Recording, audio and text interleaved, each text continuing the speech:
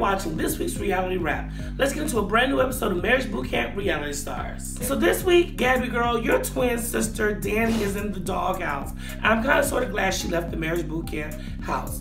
She's done nothing but drive a wedge between you and your baby daddy. You need to get your together. You don't even like having sex with the guy, Gabby. Clearly y'all have some mommy-daddy issues from childhood the two of you all need to deal with. But she's bullying you and making you feel like you should be mad when you're really not even mad at Victor. And poor Victor, he's trying his best not to slap the shit out of Dani. Because if he is Dani, then Gabby's gonna come back and hit him, and there's gonna be everybody mad at each other.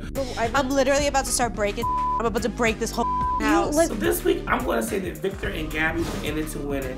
Once Dani left the house, they were finally able to sit down and talk to one another. I didn't say scream and fight with each other. I said talk to one another. I'm sorry, it was so bad.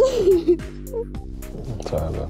But I don't know how long this moment's gonna last. Because again, we're talking about Gabby and Victor. So this week, the couples are doing a partner swap. Someone that specifically will meet the needs that they are lacking in their current relationship. We're going here, just fling me. Yep.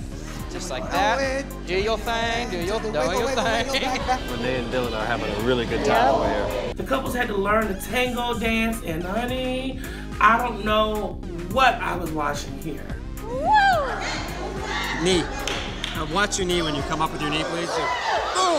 We got Amy and Joe over here dirty dancing. Then we got Prima Donna over there acting like she on Dancing with the Thoughts. Victor got 2 damn left foots.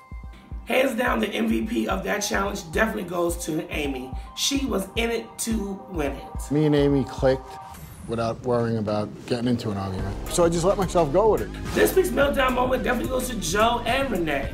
Joe is calling Renee a drama queen. Renee has a bad ankle, it's busted. He's not really being compassionate towards her, and she's just blowing up like, oh, you don't care about me, it's all about you. You're not worrying about what I want, what I need. Someone says put 100% into it, and I could... Renee. Why, but don't do that, Don't Joe. get all drama queen.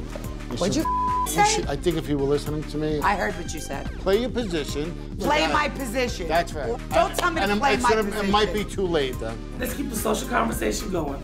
Make sure you use the hashtag Marriage Bootcamp. And as always, I'm your WeTV digital host, Misster Ray, and you're watching Reality Wrap.